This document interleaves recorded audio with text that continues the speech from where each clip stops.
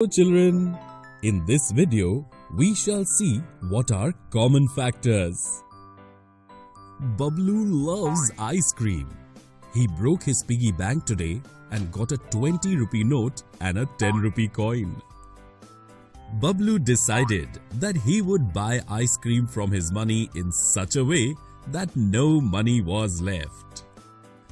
Bablu is thinking, if I had to buy ice creams at only one price with my 20 rupee note and 10 rupee coin, at what price would I be able to buy the ice cream? Children, can you tell me how Bablu can find the answer to this question? Exactly! To solve this question, Bablu has to choose the factors which are the factors of both 20 and 10. Can you tell which are the factors of both 20 and 10? If you want, you can pause the video and find the answer. He first wrote the factors of 20 in this way. Now Bablu wrote down the factors of 10. Yes, these numbers 1, 2, 5 and 10 are factors of both 20 and 10.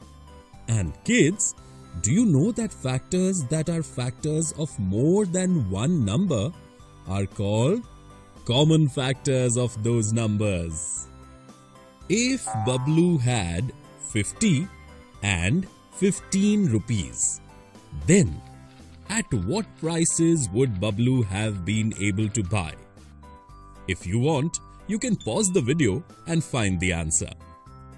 1 and 5 are the common factors of 50 and 15. So Bablu would have been able to buy ice creams for 1 or 5 rupees. Bablu bought 2 10 rupee chocobar ice creams from his 20 rupee note and a 10 rupee chocobar ice cream from his 10 rupee coin.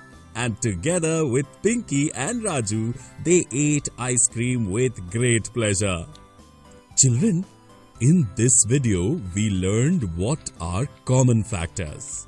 In the next video, we shall learn more about it by using some interesting examples.